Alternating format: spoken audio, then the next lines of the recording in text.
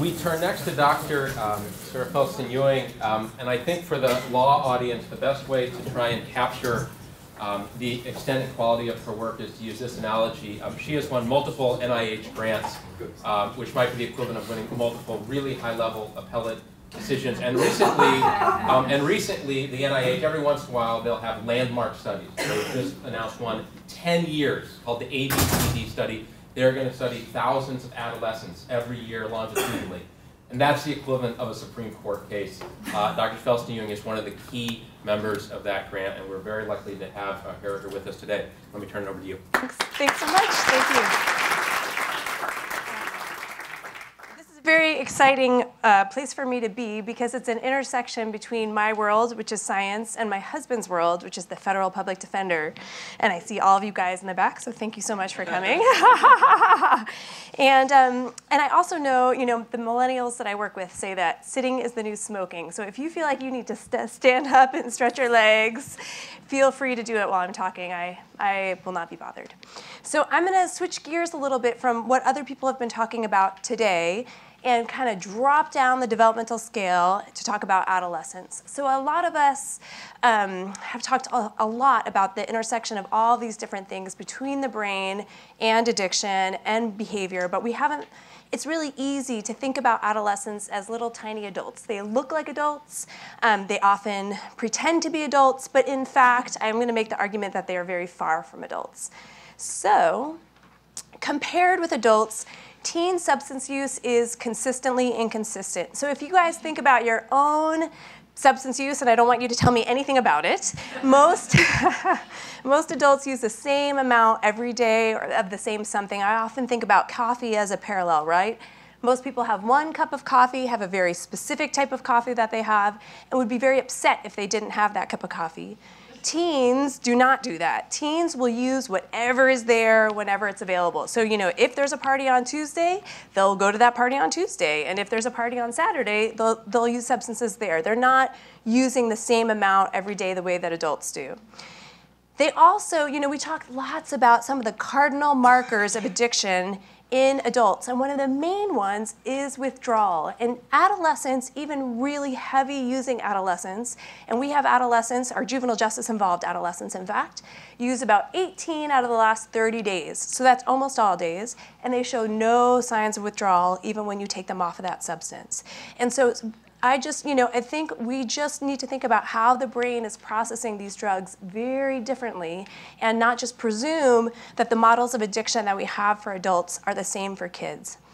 Another very traditional marker of addiction in adults is tolerance. Teens, if you hearken back to your own high school years, your body at 14 was totally different from your body at 18, or I hope, right? It would be really awkward if you had your 14-year-old body forever. So, as your body gets bigger, you need more drug to achieve the same effect. That's not a sign of addiction in kids. That's just a sign of growth. We hope you grow, right? And so we don't want that. I always think, I don't even use the DSM actually on most of my days with kids when I treat them. I just use a lot of the criteria, and I can get to that later. Teens are also polysubstance users. As I said before, they don't pick one drug and stick with it. They'll use whatever's around, and this matters as we were talking about the opiate crisis. This matters as cannabis has become recreationally legalized, which has some benefits, lots of benefits in terms of the juvenile justice aspect, but some problems around increased availability for kids. So kids will use alcohol, cannabis, opiates, anything else that's around. They are not selective.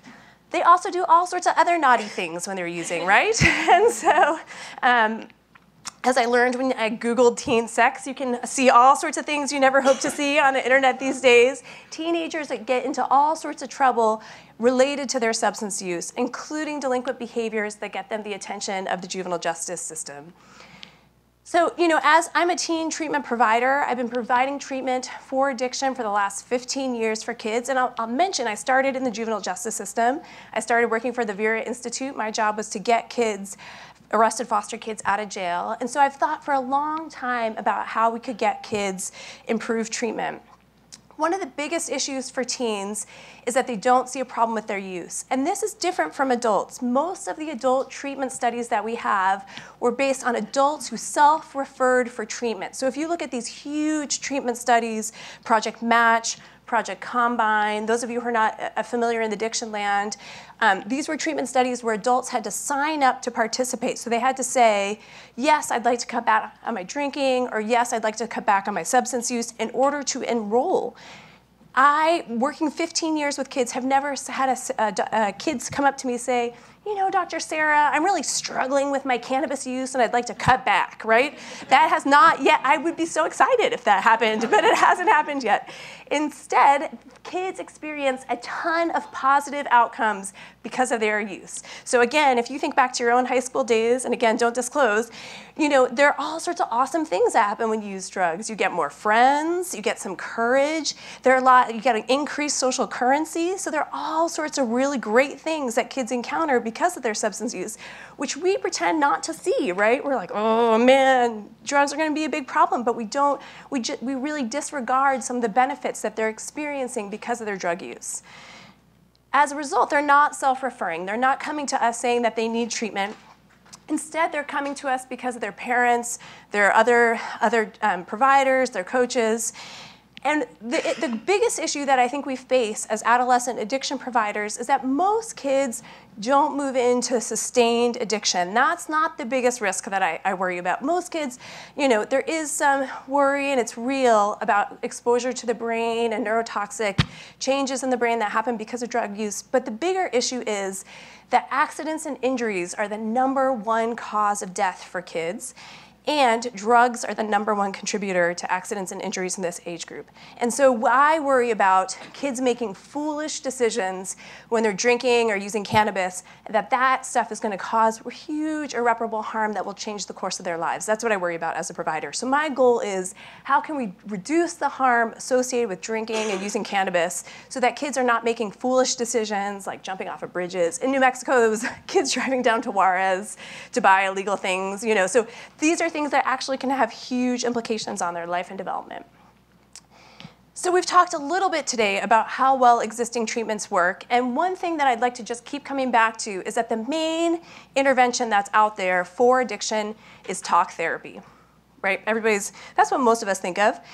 And for adults, it works okay. So for adults, outcomes at 1 year post-treatment range from anywhere from about 30% to 98% can achieve abstinence. That means no use, maybe a little bit less, can achieve abstinence 1 year post-treatment. For kids, the outcomes are much less equivocal. So kids, we are really excited. I'm really excited if I see 1/3 of my kids get better, and that's at like 1 month, 3 months post-treatment. We are not finding huge sustained impacts from treatment. And one of the reasons why is because even though we always say things like, use your brain, don't you have a brain, where's your brain, we often forget about the role of the brain in the treatment context. So I think when we're thinking about treatment with kids, we're thinking about a very different beast, and we need to think about how the brain functions as a mechanism of treatment response or the lack thereof. So thank goodness, we've had a lot of tutorials in fMRI. So those of you who haven't seen it, we've talked before about this magnet. This is an fMRI. And this, I will say that my undergrad degree was in neuroscience. And so as I was thinking about how addiction doesn't work, addiction treatment didn't work that well, I was really curious about what neuroimaging could bring us. And so I'm not going to go through this again because we've kind of had a couple tutorials on it. But this is an example of what a stimulus looks like in the context of fMRI. So originally when I thought of looking at treatment elements in the scanner, I thought, oh, it's so easy. Can't we just like do a therapy session in there and measure brain response? And it doesn't work that way. So when you do fMRI treatment, fMRI measurement, you have to present these very constrained stimuli. And I won't get into the meat of it, but it's not, you can't look at exchanges. You have to kind of look at comparisons between two discrete events. And again, what we're looking for is this bold signal. So this is, if you look at this peak, that's the movement of blood to different parts of your brain, and that gives us a sense of where you process information. And so this is an example from my lab looking at this is juvenile justice involved kids' brain response to these decisions of getting an immediate reward now versus a less reward later. So so I thought maybe we can use this fMRI to kind of understand not only understand these elements of therapy. So one of the treatments that was talked about before is called motivational enhancement therapy. I do something that's called motivational interviewing, which is actually the original form of that. And the whole idea is people talked a lot about change talk versus sustained talk. So change talk is client statements in favor of changing. So that statement's like, it's time for me to cut back. Lots of things are getting in the way of my success. It's time for me to make a change. And so there's been a lot of literature, behavioral literature, showing that predicts better outcomes. But I was sort of wondering, well, what happens in the brain? Why is this important? Is this just an anecdote that we're taught as therapists, or is there something really happening in the brain during that? So what I did was take it to the scanner. So this is a cue exposure paradigm developed by my colleague Francesca Philby. And it's a gustatory cue exposure, which means these people are getting liquid in the scanner, and they're getting alternating taste of their favorite alcoholic beverage versus lychee juice. And we used lychee juice because it's sweet. Has anybody ever had lychee juice? It's really sweet and delicious, right? And so we wanted to see how it was to get an appetitive cue, a sweet cue, a new sweet cue as compared with their favorite drink. And so what Francesca found in this original paradigm is that alcohol-dependent adults' brains respond differently, that those reward areas respond differently to alcohol as compared with a sweet juice. And so I thought, well, what will happen to their brains if I present back parts of their therapy statements, parts of their therapy session before they get this cue exposure. So I did therapy with 10 alcohol-dependent adults, and I played back statements, their statements in favor of changing versus their statements in favor of staying the same in the scanner. They heard their own voice, and they saw the statements from their own session. And then we did this cue exposure. And so here's what we found. This is when they're thinking about staying the same. So this is when they were saying things like, I deserve a drink. You guys don't know how hard my life is. If you were me, you drink too. This is what we saw. And what you'll see is all of these areas are reward areas, the areas that Tavi talked about.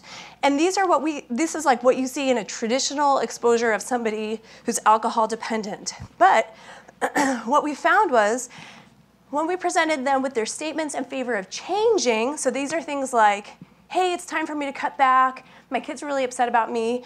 What we thought was a static profile of risk went totally away. And so that was really exciting to us. That said, like, hey, it had been thought that this profile was a permanent risk profile that sort of demarcated alcoholics' brains. But that wasn't the case. When they were thinking about changing, all of that risk exposure went away. So I was really fascinated by that, and I thought, ooh, if this works in adults, what would this look like with juvenile justice involved teens, right? And so I did this with teenagers. So I took, here's my colleague, Francesca Philby, also created a cannabis cue exposure paradigm, and that pipe is from police evidence, as it turns out, in Albuquerque, New Mexico. And I did this with juvenile justice involved kids. These were kids who had been arrested and were in New Mexico, there's something called, it's like alternative to incarceration. So the kids are in basically a juvenile justice day camp, which is supposed to actually reintegrate them back into school, but doesn't. They actually sit in a portable all day and don't do anything. And so anyway, so we took these kids, and I wanted to make sure it wasn't therapist effects or just me that we were seeing. So I took 8 different therapists, and we did the same thing, the whole same paradigm. So we played back the statements from their session before we did the cue exposure. And so I'm going to show this as a point of contrast. This is the adult brains. And what I'll show you here again is you see all this activation while they're thinking about staying the same. And with the kids, we see exactly the opposite pattern. No activation when they were thinking about staying the same. So this, when they were saying like, oh, I deserve to use cannabis, We saw nothing exciting. But when they were thinking about changing, we see lots of activation. And for those of you who are not familiar with the brain, those areas like the precuneus, anterior cingulate cortex, are areas that are involved in introspection and contemplation. So we saw the opposite pattern of adults and in totally different areas, not reward, but in contemplation and introspection areas. Further, the people that I work with say, yeah, those pictures are nice, but how do they actually lead to behavior change? So I thought, okay, let's see. So we looked at the correlation between that activation and 1 month cannabis problems. And the more activation we saw, the less cannabis problems. And the more activation we saw during change talk, the less cannabis dependence at 1 month post-treatment. So what does that mean? So that has brought us to think a little bit more, not only about how client behaviors might be a mechanism of change, it's something that causes change, but now also, as a therapist, I've thought, well, what does this mean in terms of how we can change interventions for providers, right? What can we tell them about what to do so that they can do more effective treatments with kids? And this is a source of a new grant of mine from NIAAA. So, and Tavi mentioned, this is kind of the pilot data for that. So what we found here is, in fact, when therapists did something called complex reflections, these are very effortful statements that you do in session that are things like interpreting and kind of presenting back hypotheses to clients as compared to closed questions. This is what you get in the hospital, like, have you ever tried AA? Does your mom know that you're drinking? That sort of thing. That we saw more activation when the therapist did the more advanced type of therapeutic techniques. And further, these therapist statements were also related to 1 month importance of changing. So the more activation during these statements, the better outcomes that these kids had in terms of their assessment of how important it was to change 1 month post-treatment.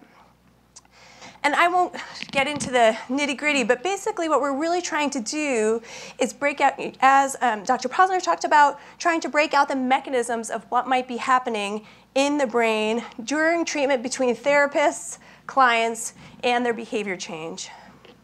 And really looking at these specific brain areas in that role.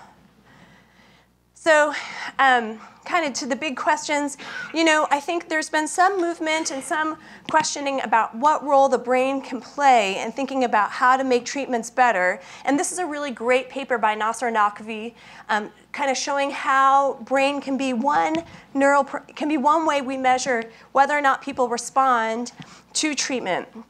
We also had a paper recently that we put out where we talked about, using the brain as a way of figuring out what might be an area of response, what might be the areas of mechanisms. But I think the two places I'll also point out here too is that we think it's really, really important to also update our models based on the data that we find, and then also disseminate our findings to other clinicians in the field. So I do a lot of work with other training practitioners, and so we really try to use our brain data to improve our models. And the concrete example I'll give you of that is when we found out that change talk had an empirical basis in the brain, that meant that we spend a lot more time clinically, or when I advise clinicians, I tell them to spend a lot more time working on this mechanism of treatment response in the therapeutic room. Does that make sense? So we really are trying to take the brain data and use it, implement it in the day-to-day practice with clinicians. So I was told by Tavi that I could have some plugs, so I'm going to make some plugs. So what I would say is, Earl Blumenauer talked about this before, but I think having cannabis as a Schedule I drug here in Oregon is a huge, big deal. It prevents our ability to look at what's happening in the adolescent brain with this drug around. We also need money now in order to evaluate how recreational cannabis use is affecting kids. So, as an adolescent treatment provider, I'm asked over and over again about how this change in recreational law is impacting our kids' brains. And with the ABCD study, we'll know in 10 years. But part of us needs to know about how these changes in policy and legislation are affecting kids as it's happening. And this was legalized last year, and that money still hasn't been available. And unfortunately, I really worry that we're missing this window to be able to examine how these things are happening as they're happening right now. And this is something that other states are looking to us for. So I think we just really need to think about that. We have this amazing opportunity, and if we had the resources to empirically evaluate it, we would be at a great advantage. So we have a book that just came out, kind of integrating neuroimaging with psychosocial treatment for those of you who are interested. And I want to thank my lab and my funders and my family. All right, thanks.